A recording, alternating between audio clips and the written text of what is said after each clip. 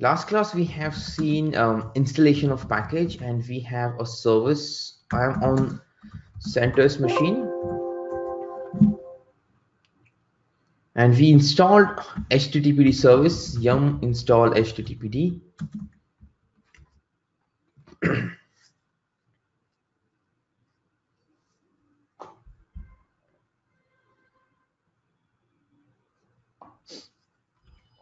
And the same package in Ubuntu machine is, so I'm like Vagrant user now, so I can run a sudo apt install Apache 2. So Apache 2 is the same package name, Apache HTTPD service. In Ubuntu we call it as Apache 2. In CentOS we call it as HTTPD. As in that's the package name, but they both does the same work. They are the same software actually, and they are a service. Okay, a service is a computer program, is a process that runs in the background and serves the user a request, serves a client request. So when we talk about HTTPD and Apache 2, its client is a browser. So from the browser, you can access this service. You can use this service or utilize this service. A website basically, in a very, very common language. You can host a website with HTTPD and Apache 2.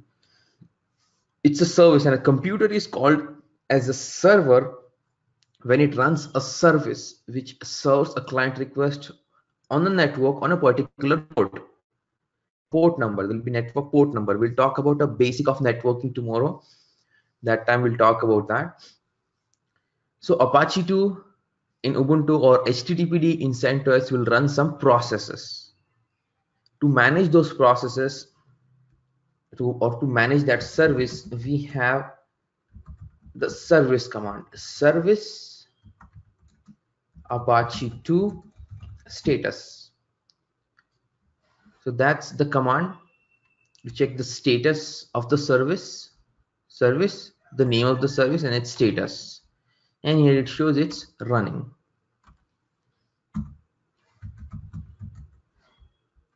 So let's come to first CentOS machine. Now we have HTTPD service installed. Now let's check its service HTTPD status. So it says stopped. If you want to start it, we just say start. So with service command, there will be few options: start, stop, restart, reload. So we can even restart. Restart will shut down the service, stop the service, and then start the service. Okay, there is another option called as reload. So we use reload when you want to load the latest configuration. Whenever you make change to the configuration of any service, you restart the service. Okay, keep that in mind. When you make configuration change,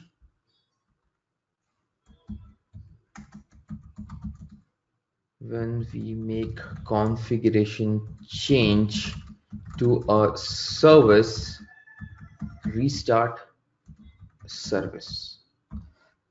Okay, keep that in mind. The other points are,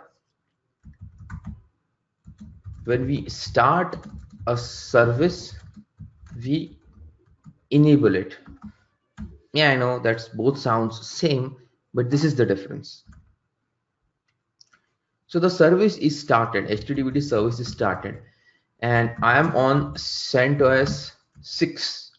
Till CentOS 6, to start all the service, to manage all the service, we have service command. Okay, I will show you about the latest generation command also. To enable the service, we have the command chk config. Give the service name and say on. Now what this will do is, when I reboot this machine, then the HTTPD service will come up while booting. But if I say off, then while booting, HTTP service won't come up. So enable means boot, start at the boot time. Everyone clear on this? Enable means start at boot time. Yes, all good. Any question? Okay. So whenever you start a service, enable it. When you stop a service, disable it.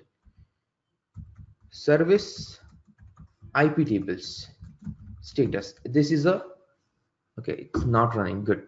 Anyways, IP tables is a firewall service in CentOS. Okay.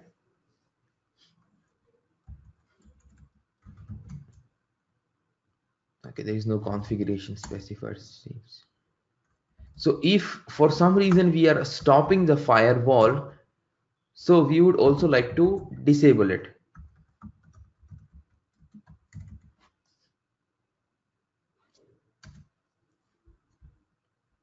So also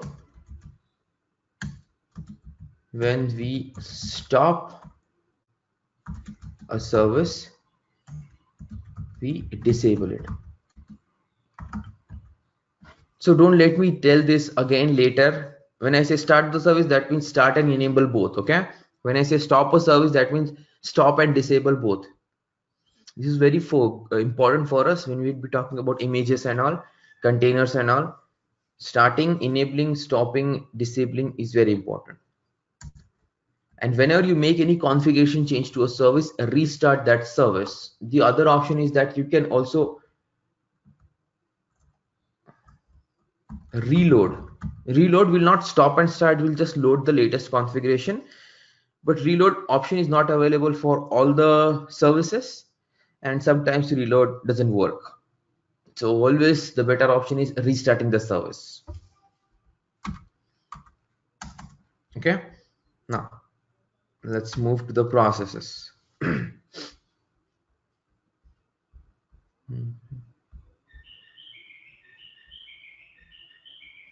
So there's not much given about processes in the books because oh no, sorry. So till CentOS 6 and Ubuntu 15. So till CentOS 6 and till Ubuntu 15, the command is service, service name, and then start, stop, restart. Okay. So this is the command example service httpd start. Okay, but after CentOS 6, so when I say CentOS 6, I'll better give here as EL6. EL means Enterprise Linux. CentOS and Red Hat Enterprise Linux, all Enterprise Linux. Okay, or after Ubuntu 16, the command is, you can say after or from and after. Systemctl and the option start slash status slash restart and the service name. Okay, that's the command. Example systemctl start httpd.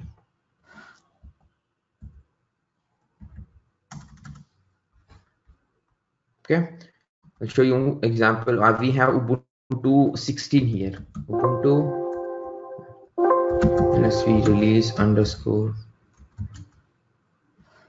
So that's Ubuntu 16. Okay. So as I told you, after Ubuntu 16, from and after Ubuntu 16, the command is systemctl status Apache 2. Now don't get surprised when service command works over here. Okay, service command also works in the latest operating system, but it again redirects to this command only. Okay, for to stop it, systemctl stop Apache 2.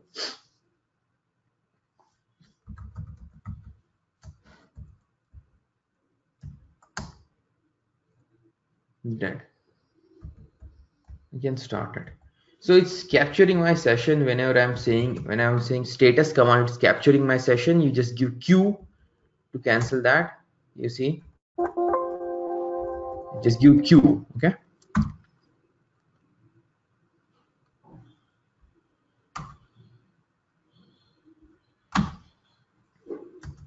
Okay. So that was about service start and stop, and now the enable command. So for sent for EL6,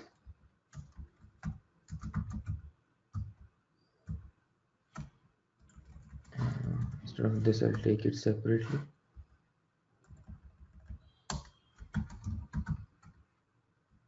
Enable or disable service. So again, till here we have command for EL6 chk config service name and on or off. For Ubuntu it's different command, update -rc.d service name, enable or disable. Okay, that's to enable disable service in EL6 or till Ubuntu 15. But with latest generation, after EL6 and after Ubuntu 16,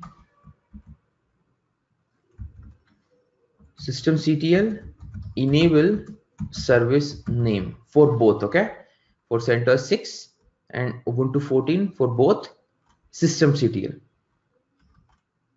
to enable. Okay, no different command. So let me show you one example here. Systemctl enable Apache 2. That's how you enable. So if you want to check whether it's enabled, you say is hyphen enabled.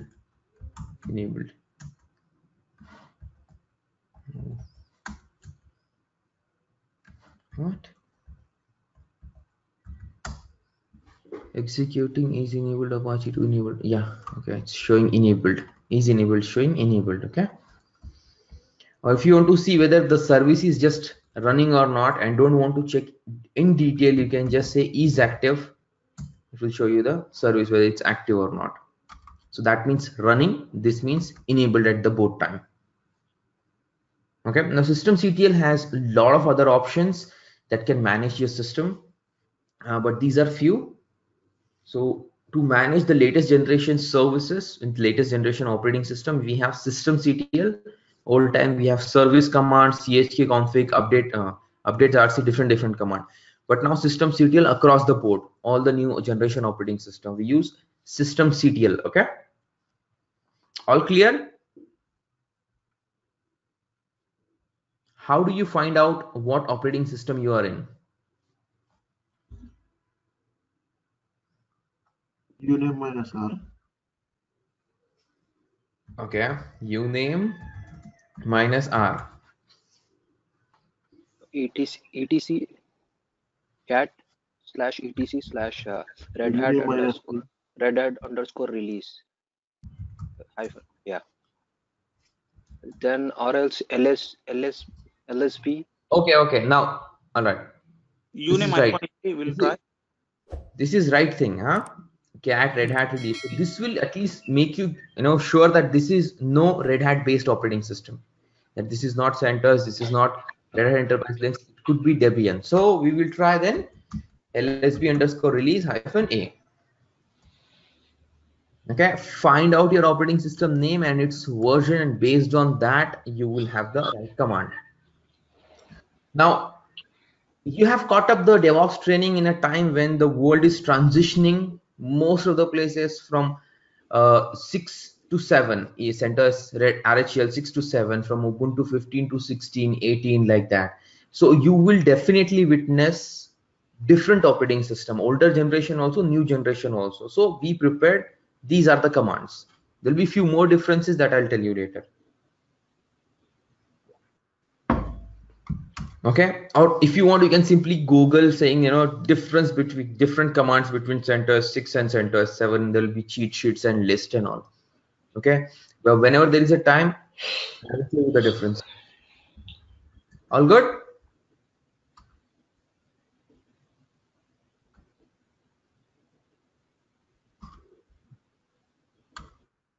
Okay, muting you all.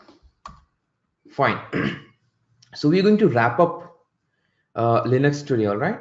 Like whatever we have covered in the quick start, like we have Linux almost every day in the course, but the basics ones and all of that little bits of server management, that will wrap up today.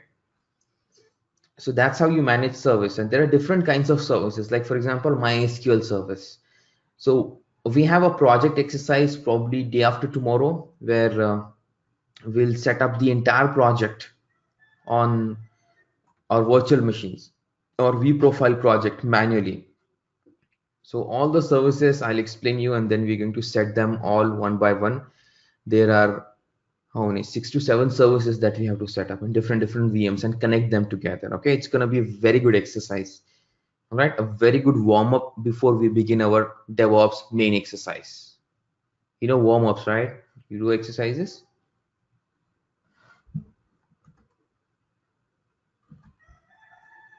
Okay. Yeah.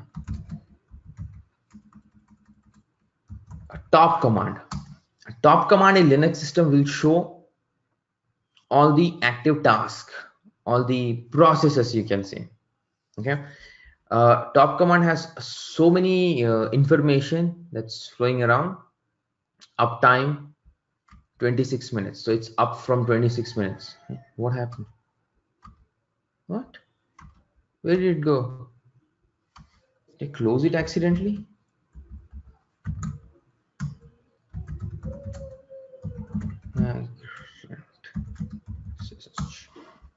Strange. Anyways, Ubuntu system.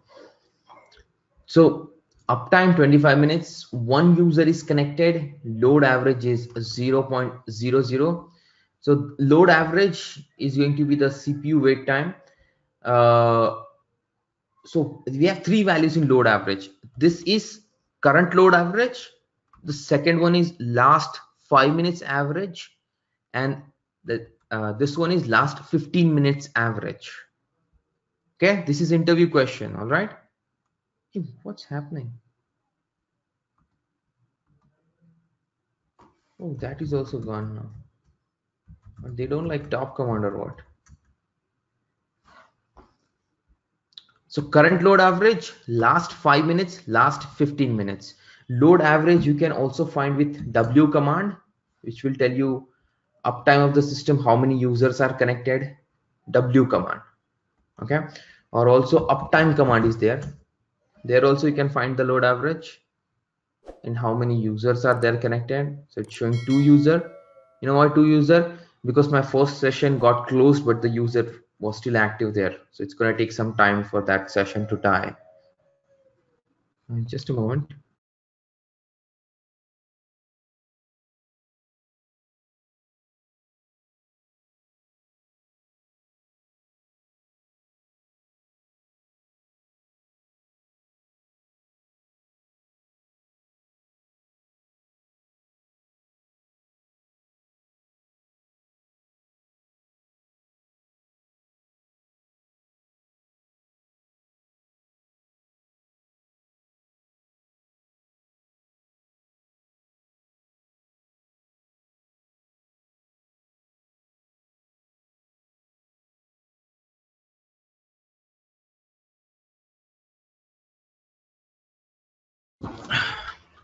All right, sorry. Okay, so let's be back to the top command. So there are total 1 task running, which you can call as processes. I can't say running actually. They are there in the memory. So out of 106, 1 is running, or 1 or 2 are running, and 104 are sleeping. That many processes are sleeping. In Linux, most of the processes will be sleeping until unless they don't get signal to execute some tasks. Okay, until they don't process some signal. So they don't get the signal, they'll be sleeping. That's how Linux manages memory better. Okay, not all of the processes will be running. The process which is doing some computation only will be running, most of them will be sleeping. And this sleep will not be like the sleep that we think, like how we sleep. Okay, this is going to be this is called as interrupted sleep. Okay, the process will get quickly up and running. Stopped, zero process are stopped, zero or zombie. I'll explain you about zombie and stopped process. That's CPU utilization, how much CPU is currently under utilization. Okay, this and this are different value. Okay, this is CPU utilization. CPU utilization can go 100% also. Okay, then it comes down also, like the load average. Sorry, no, in Windows we have this task manager, right? That one, similar to that, right? So you see CPU utilization that goes till 62%, 100% also, same in Linux system also. Okay, and by the way, that scrutil is a go-to meeting, not virus, right? And then RAM, memory, it's in KB, how much is used, how much is free. Swap is virtual memory on your hard disk. So if any process is sleeping and the RAM needs to be freed, there's not enough memory in the RAM, so sleeping processes will be moved to swap. Okay, keep that in mind. Sleeping processes will be moved to the swap. Active processes will never be moved to swap. Active processes will be always in the memory. Okay, processes that are running, and these are those processes that we're talking about. I distorted it. Let's run it again. So these are all the users. This is the user that is running the process. The first column talks about the process ID. Every process will have an ID. Okay, that's how it is identified on the system. If the process is killed and started, it may get another process ID also. Okay, so these are some values, nice value and all, which will make sure how much resource they get. Load average is the CPU wait time, actually, how long the CPU is waiting to process something. That's a load average. There's much more calculation in that, but load is all about CPU load average. Okay, mostly about CPU. But even if your memory goes full, then then CPU also, then load also increases on the CPU. Okay, but load average is all about CPU. Okay, here is the percent of CPU utilization. I just explained you that for current load average, last 5 minutes load average, last 15 minutes load average.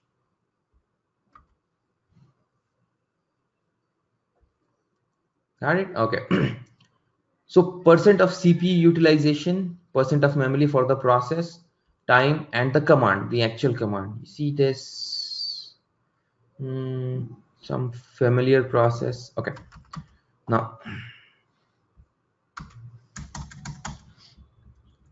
keep this one in mind. This will be helpful later also. Init is the first process in Linux. Okay, its PID, process ID, will be 1. So this is the grandparent of all the process. This starts all the other processes. Okay, init, let's write it in capital to give it more value. Init process. Okay, but with the latest generation operating system, we also have systemd as the first process. Okay, and same PID is 1. So enterprise Linux 7 and RHEL 7 and all, we are having now systemd as the first process. Its PID is always 1. Okay, this is the first process, grandparents of all the process. When you want to shut down your system, it's going to close all the process. At the end, when the PID 1 dies, your system dies. In any case, PID 1 is dead, everything is dead. Okay,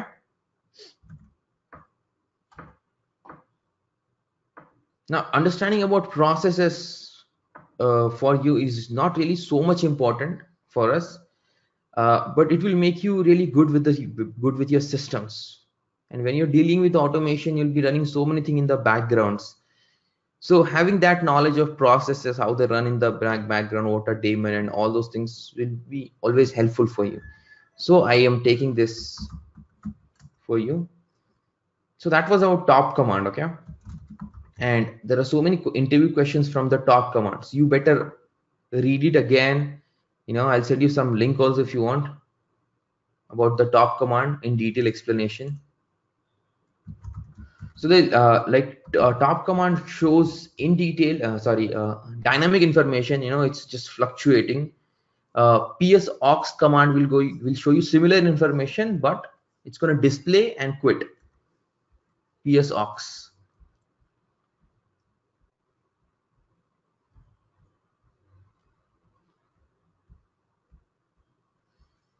So the first process, okay, PID1 is init. All right, that's the percent of CPU utilization. Keep that in mind. PID1 init. And then there are stats, okay? S stands for sleeping, R stands for running, and then you have different kinds of sleeps: uninterrupted sleep, interrupted sleep. Actually, so much in detail about the stats, but let's show you a few. R is running, S is sleeping, okay? Then the other one you have is Z, zombie.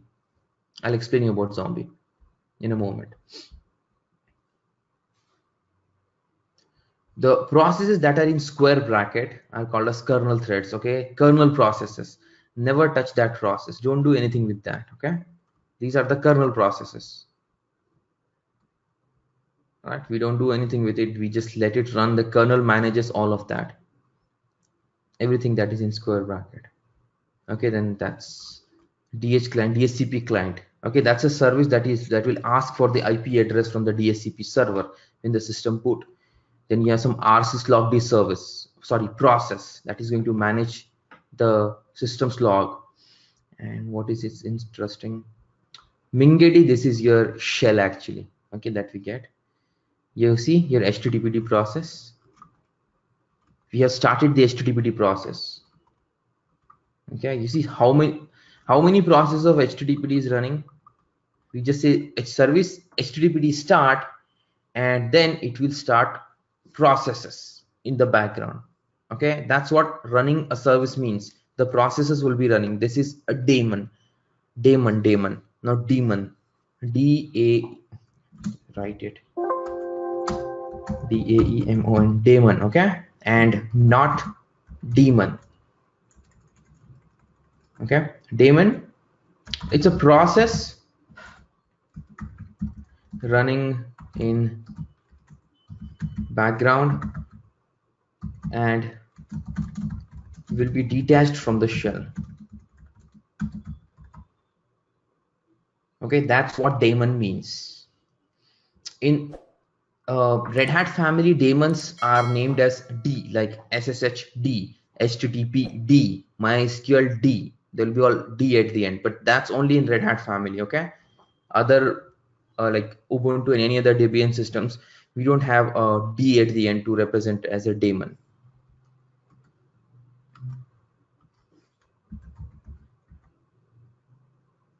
So PS aux gives really lot of information. Probably we are just interested in the process ID. I just want to find the process ID. So ps-ef is a good command just to find the process ID. Like here, HTTPD, first it is started by root. This is the process ID 2963. Okay, and you have here two columns actually for the process IDs. One is the process ID, the other one is parent process ID. Okay, who started this process? Like PID1, who started this process? This is 0, PPID. Yes, there is a process 0 also, but that process dies. Okay, it's the booting init RDMH file. When it loads, that's the process. It loads everything. It loads the kernel. Init process start. Init process takes the ownership, and then the process ID 0 dies. So you won't find a process ID with 0 over here. Okay, but you can certainly see that. that this process's parent process ID was 0. Then 2, that's a kernel thread in square bracket. Then that started so many processes, this third, fourth, fifth, all this process. You see a process from 3 to, I don't know, scroll. All are these kernel thread, check in square bracket, okay? Yeah, 302, that is also started by kernel thread, and that process is started by init, right? Till here 814. Okay, now other processes. So process number 1000 DHCP client, its parent process ID is init. Okay, check that out. Then 1236 halt. Then you have halt runner process, its parent is this one. You can check here 1236. It's important for you to identify the parent process ID to understand about orphan processes. Okay, I'll explain you that. So now check here our HTTPD service. Now we are not so much concerned about those processes. We are concerned about the processes that we are running, we are managing, and we need it to be running. 2963 is the parent process ID, is the process ID of HTTPD process, which in turn started all these processes. Check the parent process ID 2963, 2963, 2963. So all this process is started by this process, which is called as forking. Okay, process then starts other processes, then that processes can start other processes. That's called as forking. Okay, so you need to identify that. Why you need to identify, you'll understand in a moment. So I just want to find HTTPD process, so I can say grep HTTPD. Oh, sorry, command.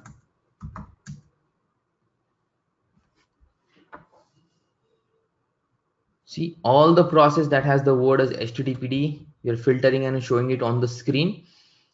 Apart from this one at the end, this 3160 is a grep process. Now grep process, when we run the command, the grep process starts. When the command execution completes, the grep process will be dead.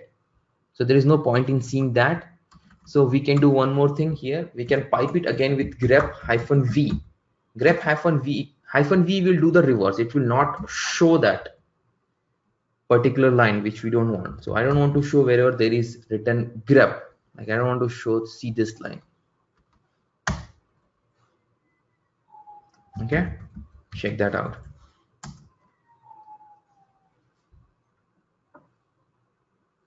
Okay, now one more thing. Pipe awk. Did we see awk previously? I guess you've seen. Anyways, Yes. awk is again a filter utility. Now I'm just worried. I just want to see the processes. Okay, just the process ID. I don't want to see the other details. I know these are all now HTTPD process, but I just want to print the process ID. That's all. So I will say awk in single quote, in curly braces, just type print and the field $1 2. That's the second field, right? It's just displaying the process ID now. Oops. Okay, and that's a very important command. Will be very helpful for you when you want to kill all the processes at once. Okay, note it. Take a note of it. This will be very helpful. Now, some processes dies, some processes don't die when you say service HTTPD stop. Sometimes the processes don't respond for some reason. Load is going high, or deep process got defunct. This could be so many reasons why the process is not dying. So we can kill the process by ourselves also by giving kill command. Kill and target the parent process. Like I want to kill HTTPD, so I'll say kill 2963. Okay, when I say kill 2963, this is actually not a kill, this is actually a request for 2963 process to close its operation. 2963 process, or you can say it's an order also. Yes, it's an order. 2963 process receives the order, we call it a signal, and then 2963 process will find all its child process and will close all the child operation and then will close itself. A very clean way of stopping a process. Let's check. Nothing. HTTPD is service is down. You can check service HTTPD status. It's dead but subsist logged. I'll say start now. Okay, now let's check the process again. Started. Okay, but the process IDs will be different.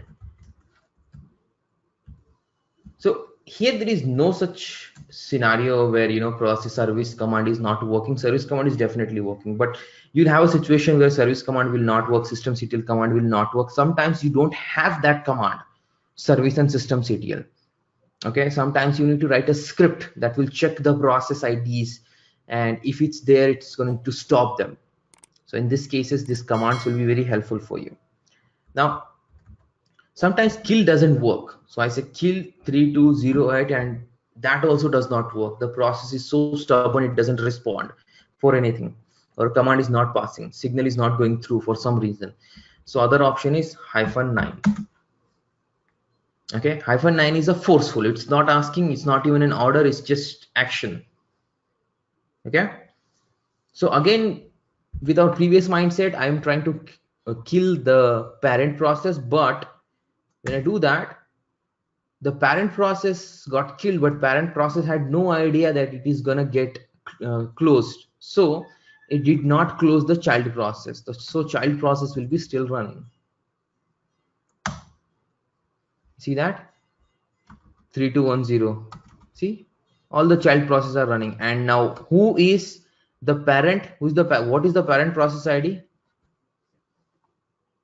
Come on, what's the parent process ID now? Init. Very good. So it's adopted by init, process ID 1. Okay, not root. Who said root? Sheikh Rahim, not root. I said init, PID 1, init process. Do not forget that. Okay, so it is adopted by init process. These kind of processes are called as orphan process. Okay, orphan process is a process, you have seen that in action actually. Let me just now tell you in a theoretical way. Okay, orphan process is a process whose parents process are dead, but it is still operational, it's still running. But here is the bad thing: if the parent process is dead, then child processes, the orphan processes, is not gonna serve any purpose to us for the user. Okay, because it receives all the signals from the parent process. The parent is dead, it doesn't know what to do really. So orphan process will be in the memory and will not will not be of any help. Okay, so it's always a good idea to clean the orphan process. Right, in such cases you can kill them one by one. You can say kill -9, and I can do like this, kill -9. I can say 3210 3211. No, I can just start typing all the process, but sometimes there are hundreds of processes. Okay, in such cases your common sense will come to help you. You know all those commands, you have to just put all them together. Grep -v and then awk. I just want the process ID, which is in the second column. Print $2.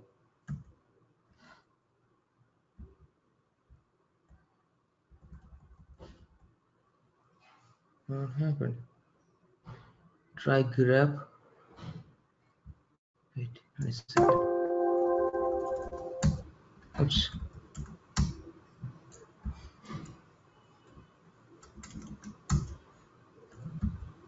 What? Grep -v. Oh, grep -v, grep like this. Okay, sorry. Yeah. So you have to exclude anything that is unnecessary. Okay, so I want to exclude that from the search. I don't want that process ID to be killed. I mean, even if it's get killed, it's already dead, the grep process. So awk print $2, right? So anyways, you got the process ID. You think, I can just now do copy pasting. You don't need. Okay, there's one more thing you can do. Pipe it again with xargs. Xarg. Okay, and say kill -9.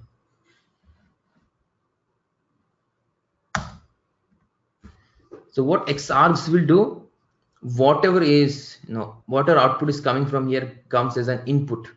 Xargs will execute that command and take that input. So kill -9 and all the processes all dead at once. See that? No, service doesn't depend on anything. It's already paths and everything is exported. Path is only for absolute relative path is only for your files, okay, not for processes. All right, I've given you very helpful command. It can be done with other ways also. So this command is find the process ID and kill it. Okay, find all the process ID with httpd, okay, and then kill it. All right, take a note of this one, also very helpful. And you should be pleased. These are the tricks that we use in system administration. Okay, all good? You understood how to find the process ID and kill it? You should know that. And what's an orphan process? You understood? Parent process is dead, but the child process is still running. Now let's talk about the zombie process. Zombie processes are very easy to identify because you can just see them in like top command how many zombie processes are there. Okay, and then you can check in ps aux command. Okay, there will be z here, okay, in the stat. There is no zombie process for us now, so you won't see any process with a z stat. So it's very easy to identify. Okay, I hope you know what's zombie. You know what zombie? You watch movies, Hollywood movies, or even Bollywood. It's coming now nowadays.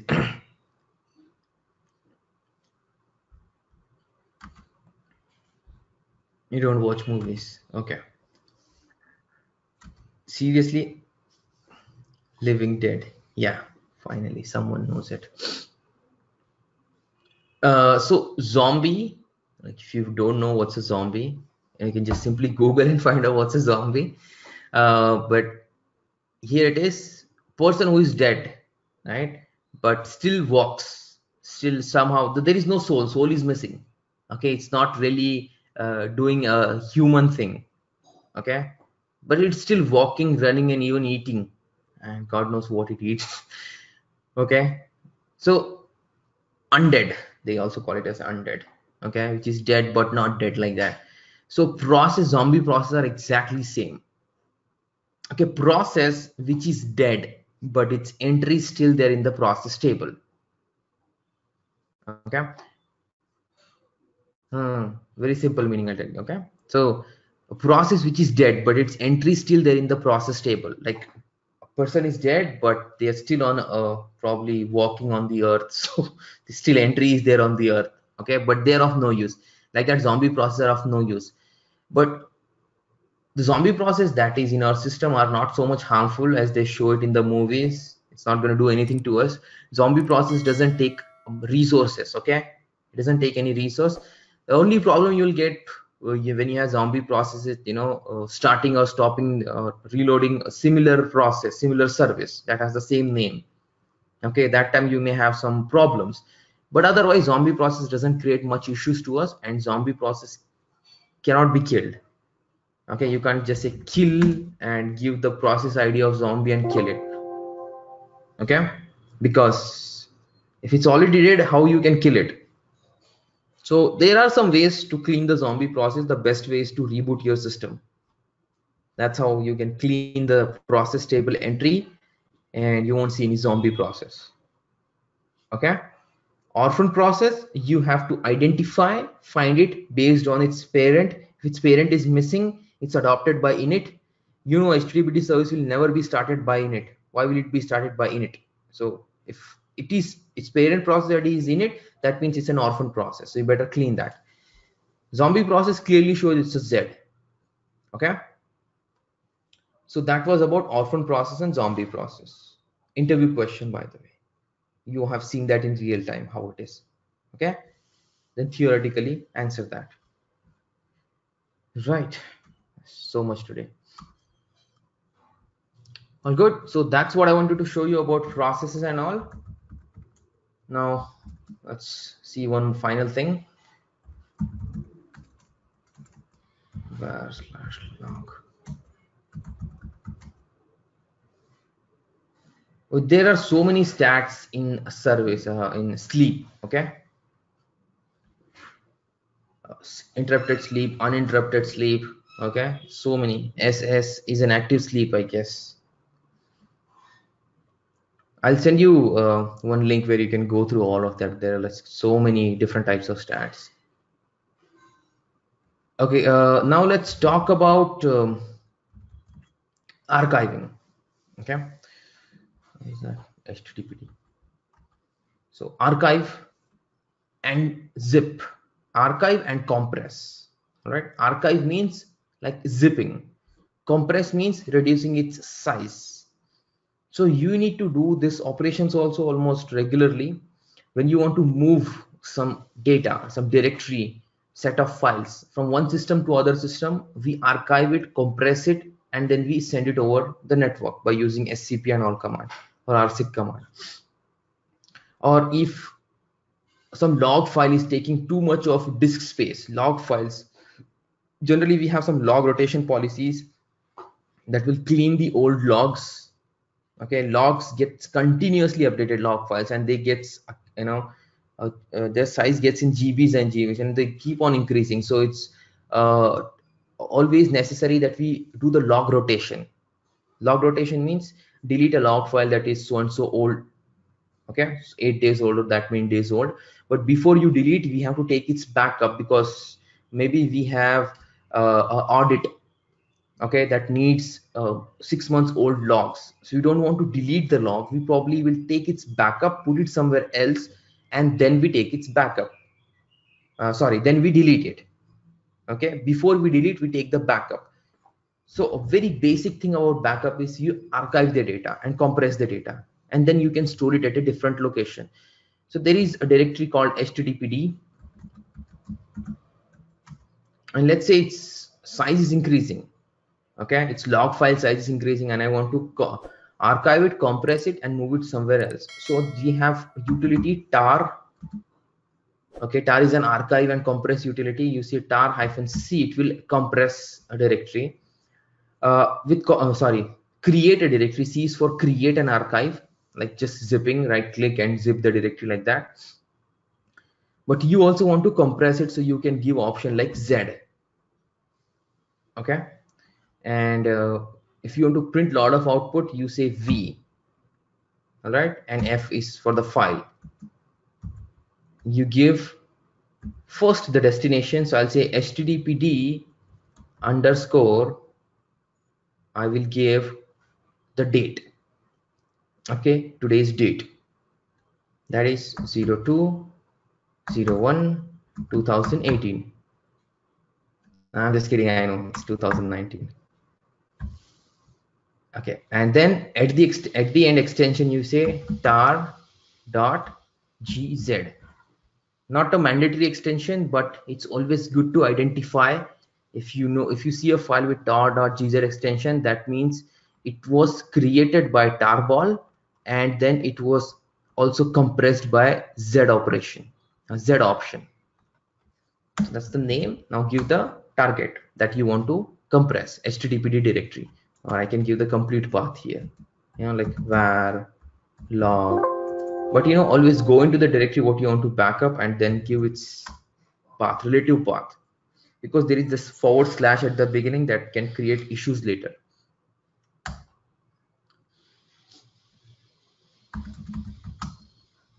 So tarball, this is called as tarball. Tarball means an archive or compressed file created by tar command. That's called as tarball. So that's a tarball now. And now I'm gonna move that tarball to, let's say, somewhere, some shared directory, some different place where it goes to a different storage. Okay, moved like that. Let's go to temp directory. To unzip that, tar hyphen. Now by looking at the extension of a tarball, you can tell what options you have to provide. You know, X is for extract, so X option, Z because it is showing option as GZ.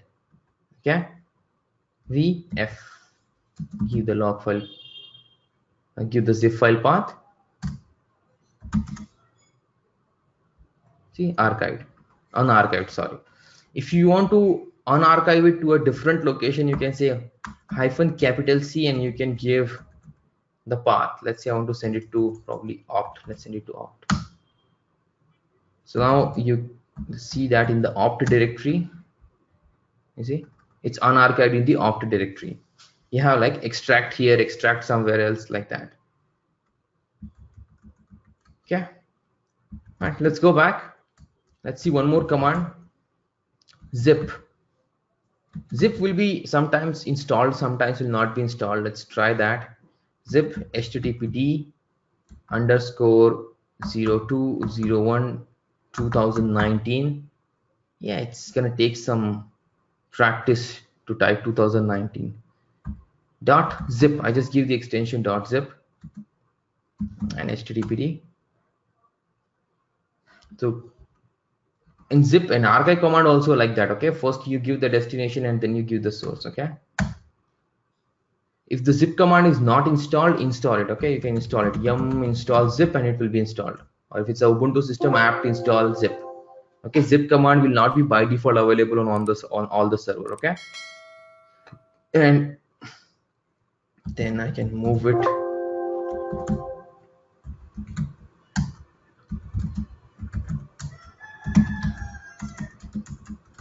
Okay, now check, with the extension now I can identify that this is done by zip, this is done by tar.gz. Okay, done by tar and -z option. So if I see -zip, I can use unzip command and can give the path. Okay, yeah. So when you're going to unarchive with unzip command, and if these files already exist, then it will ask you question, what do you want to do? Do you want to overwrite this or not? Okay, if you want to overwrite, you can just say -a, which will overwrite all. But tar command will not give you this. Okay, tar command will simply unzip, doesn't matter.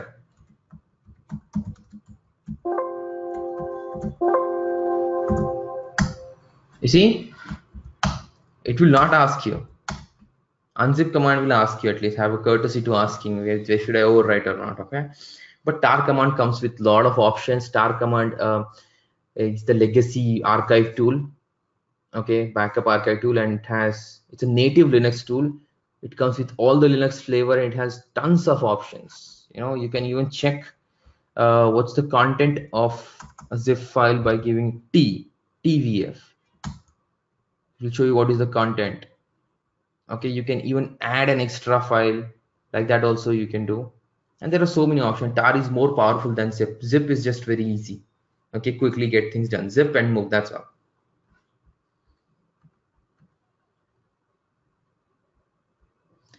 You don't need to be mandatory in the root to install packages. As I told you, you can issue the sudo command also. Like now I am Vagrant user, I can say sudo yum search yum, or let's say install something, yum install git.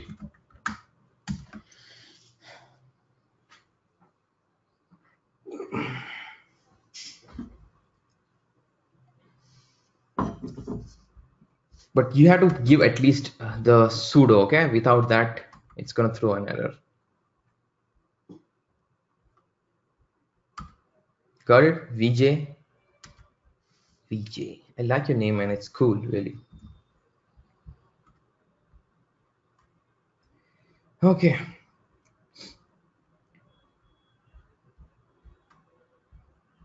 Mhm. Okay.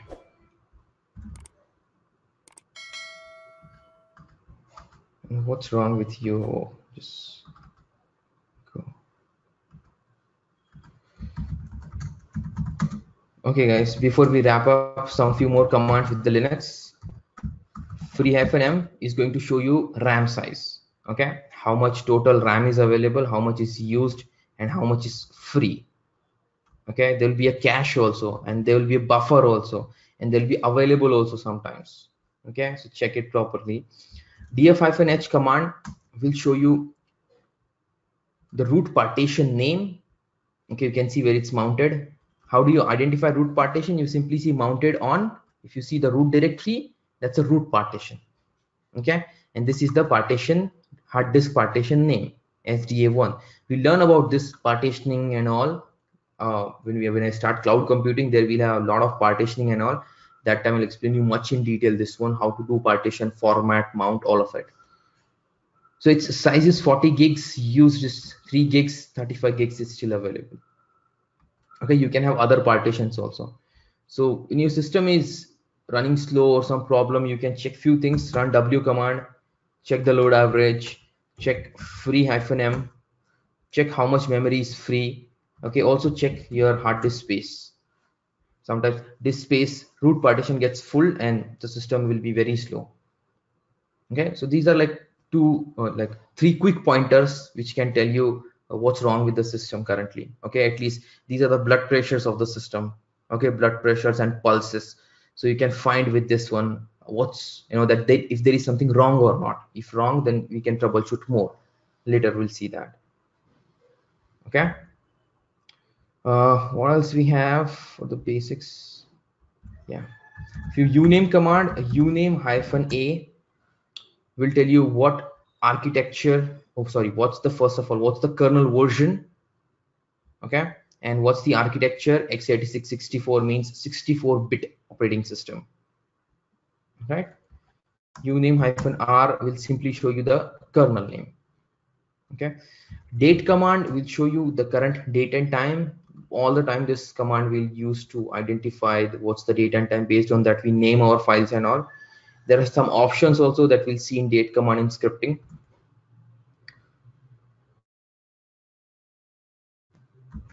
Last command will show you which is the user that is last logged in and when was the system last rebooted. It's good for keeping track who is logging into the system.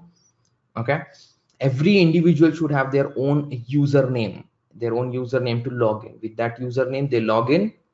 Okay, they give their own password, and even they are the system administrators. Okay, they should log in with a user, then they can change to root user. Okay, we never disclose root password to anyone. All right, sometimes password is not even set, no one knows it, so no one can log in with root password. You log in with your user, then with sudo you can switch to root user. Okay, and it's very important to keep track, that we will know that who logged in that particular time. But if there is root and 10 people have root login password, then 10 people will log in. How will we identify who is who? All right, so it's very important for keeping track. But there are other ways also, trust me, to find out, but these are basics. Right, so I think last was the last command for today.